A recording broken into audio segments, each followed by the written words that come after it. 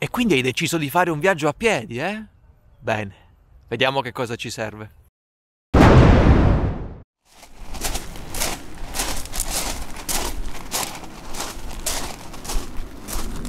Futuri camminatori. Oggi parlerò dell'attrezzatura base per affrontare un cammino. Ipotizziamo di voler partire in fine primavera, estate, massimo inizio autunno, insomma quando le precipitazioni non sono abbondanti e la temperatura è abbastanza calda. Che voi vogliate fare un cammino spirituale, un cammino sociale o quello che fanno tutti, come si chiama? Il cammino di Santiago. Ma perché fate tutti e solo quello? Poi tutti la stessa via, la via francese, magari gli ultimi 200 chilometri. Ma che bella idea! Vabbè, io non ho niente contro Santiago, ma ce ne sono tanti, anche in Italia. Anche per arrivare a Santiago ce ne sono diversi. Smettetela di fare tutti la via francese. Comunque, vabbè, poi parlerò anche di questo. In ogni caso, la buona notizia è che per fare un cammino servono poche cose. La brutta notizia è che sono davvero poche. Iniziamo con le prime due. Io non sono uno di quelli che crede che per affrontare un viaggio a piedi bisogna spendere l'ira di Dio in attrezzatura, ma su due cose non possiamo risparmiare e sono le prime due che tratteremo: scarpe e calzini. Per fare un cammino non servono le scarpe da trekking. How dare you! Lo so, ci sono cascato anch'io. Le scarpe giuste per un cammino sono quelle da trail running o mountain running. Le vendono negli stessi negozi delle scarpe da trekking, sono molto simili ma hanno una differenza sostanziale in leggerezza e traspirabilità e vi assicuro che in un viaggio estivo a piedi queste due componenti sono fondamentali. Non posso dirvi quale modello scegliere, andate in un negozio specializzato, fatevi consigliare, questo dipende da come siete fatti voi, da come appoggiate, da che tipo di piede avete. Gore-Tex sì o Gore-Tex no. Il Gore-Tex è un rivestimento impermeabile, quello che posso dirvi è, se state per fare un cammino, un viaggio a piedi in estate, meglio non prendere una scarpa in Gore-Tex. Se dovesse piovere per qualche giorno, magari prendetevi un giorno di pausa piuttosto. Se invece state per fare un cammino durante la stagione delle piogge, beh, allora che Gore-Tex sia. Calzini. Io personalmente uso i calzini della X Socks, mi ci trovo veramente molto bene. Ci sono varie case produttrici, scegliete quella che più vi piace, ma vi consiglio di non risparmiare sui calzini. Poi, se vuoi partire con i tuoi calzini di spugna con cui vai a giocare a calcetto, beh, sei libero di farlo, assolutamente. Chi sono io per dirti di no? Sappi soltanto che quando poi inizierai a camminare con i tuoi calzini di spugna, ti verranno delle vesciche ai piedi che camminando scoppieranno, inizieranno a farti un male, come se ci fossero degli spilli che si conficcano nei tuoi piedi ogni volta che fai un passo e maledirai il giorno in cui sei partito. Poi decidi tu, tranquillo. Per quanto mi riguarda, se il percorso è prevalentemente pianeggiante, preferisco non portarli, è una cosa in meno da avere sulle spalle. Nel caso in cui ci sono delle giornate in cui dobbiamo affrontare delle pendenze vertiginose, possiamo sempre fabbricarceli con qualche ramo secco. Se invece state per affrontare un cammino in cui salite e discese sono all'ordine del giorno, beh, allora assolutamente bastoni sì. Siamo costretti a prendere gli ultraleggeri che costano l'ira di Dio, non so con cosa li facciano precisamente, forse lo stesso materiale con cui hanno fatto lo scudo di Capitan America, non ne ho idea, però è quello, cioè, vi ci posso fare niente. Ok, ascoltami bene perché questo è importante. Tutto quello che trasporterai non deve superare il peso equivalente al 10% del tuo peso corporeo. E quando dico tutto quello che trasporterai, non intendo solo quello che hai nello zaino, ma veramente tutto, perché mi è capitato di incontrare viaggiatori che avevano uno zaino leggerissimo, ma un marsupio di 15 kg a tracolla. E invece no, perché dobbiamo preservare le nostre caviglie, le nostre ginocchia e le nostre articolazioni. Quindi mi raccomando, pesate ogni cosa. E se siete in dubbio fra un oggetto e un altro, ricordatevi, quello che pesa meno è sempre la scelta giusta. Lo zaino da trekking sarà il vostro migliore amico, quindi sceglietelo con cura. Io personalmente uso gli zaini della Osprey e mi ci trovo davvero bene, sono eccezionali, ma tutti gli altri modelli e anche delle altre case produttrici sono veramente validi, quindi scegliete quello che più vi piace. Vi consiglio di andare dai 40 litri in su, naturalmente uno zaino più grande è molto più comodo, ma peserà anche qualcosina in più. quindi calcolate bene anche questo. Attenti, ci sono modelli da uomo, da donna, anche unisex, informatevi bene, prendete la vostra taglia. E l'ultimo avvertimento che vi do è: in alcuni modelli, quelli un po' più vecchiotti, il coprizaino non è compreso, dovete comprarlo a parte. In quelli invece di ultima generazione solitamente è sempre compreso.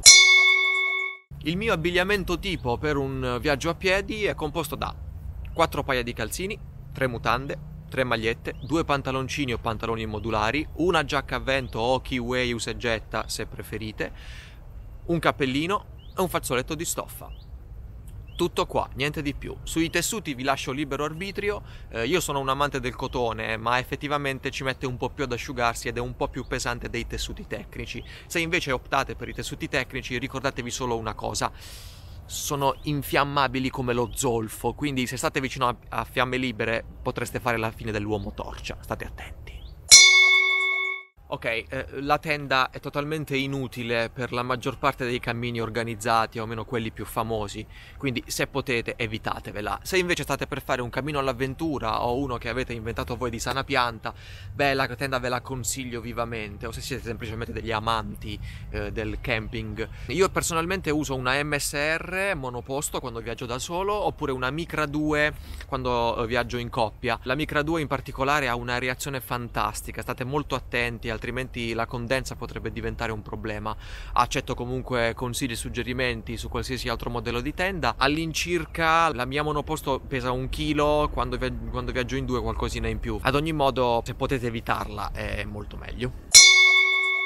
Ragazzi, sì, anche se stiamo facendo un viaggio all'avventura, a piedi, wild, come ve pare, però ci dobbiamo lavare, allora, io porto sempre un pezzo di sapone di Marsiglia per lavare me stesso e i vestiti, una boccettina di shampoo, il deodorante, mi raccomando, il deodorante. Quando prendete uno piccolo, quando finisce ne comprate un altro.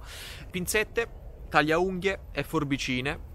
La pinzetta può sempre servire per spine, per qualsiasi cosa, tanto pesa niente, portatela. E un accappatoio in microfibra oppure un asciugamano, come preferite. Prendete naturalmente quelli più leggeri e meno ingombranti. No, ho dimenticato lo spazzolino e il dentifricio. Beh, poi puoi anche decidere di non lavarti per un mese, per carità, ho incontrato viaggiatori che erano abbastanza resti al sapone, però non ho dei bei ricordi, quindi senti a me, lavati. Facilissimo. Tutta la mia attrezzatura tecnologica è composta dal mio smartphone, il caricabatterie e un paio di cuffie con il filo. Perché con il filo? Perché è una cosa in meno da caricare.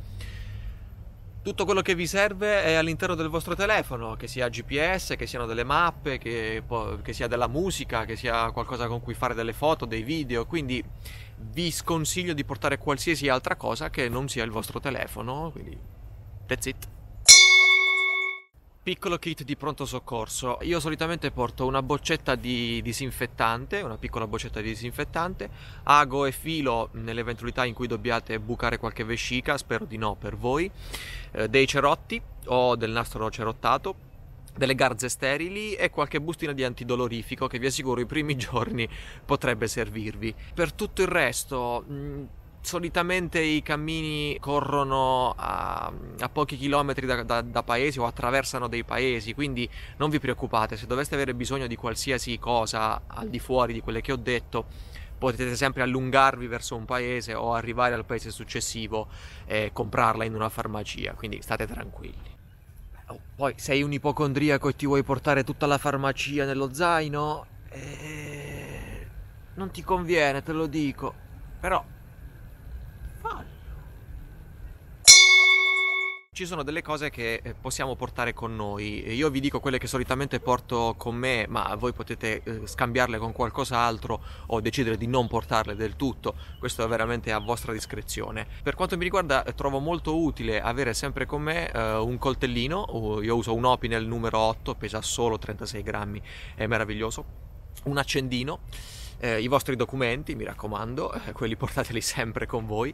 Un coltello cucchiaio forchetta, io uso lo spork in alluminio, denominato anche furchiatello, un asciugamano, un secondo asciugamano, un telo su cui sedersi magari sul prato in spiaggia, da usare veramente come seduta, un cordino da 15 metri da 3 mm. Questo può servire sia per stendere dei vestiti, sia per fare qualche riparazione al volo. Vi consiglio di arrotolare intorno a una penna un po' di nastro americano, è veramente molto utile per riparazioni al volo, del repellente antizanzare, gli occhiali da sole sono assolutamente indispensabili, una crema solare. E credo di aver detto tutto. La borraccia. C'è chi sceglie fra borraccia o sacca idrica. La sacca idrica è quella con il tubicino. La sacca idrica è molto comoda quando stiamo camminando, ma è un po' scomoda da riempire.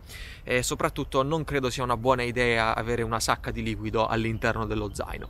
Io sono per la borraccia, poi per carità, decidete voi. Ad ogni modo questa è la fine della mia attrezzatura in assoluto.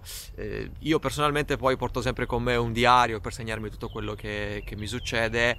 È un buon libro, è sempre una buona idea, è un oggetto indispensabile secondo me durante un bel cammino. Naturalmente scegliete il libro giusto, ora non vi dico quale, fate voi. Bene ragazzi, questa è tutta l'attrezzatura che io utilizzo per un viaggio a piedi anche superiore a 30 giorni e naturalmente accetto vostri consigli, vostre indicazioni, magari mi è sfuggito qualcosa o magari conoscete qualcosa di più efficiente che io non conosco. Vi prego di commentare qui sotto e di iscrivervi al canale, assolutamente. Potete anche seguire la pagina Facebook o Instagram, sempre il Cammino del Cretino. Dai, su, mettete sto follow, tanto è gratis. Che ve costa? Su, dai, un attimo. E ricordate, Se sei talmente libero da sembrare cretino, sei pronto a metterti in cammino.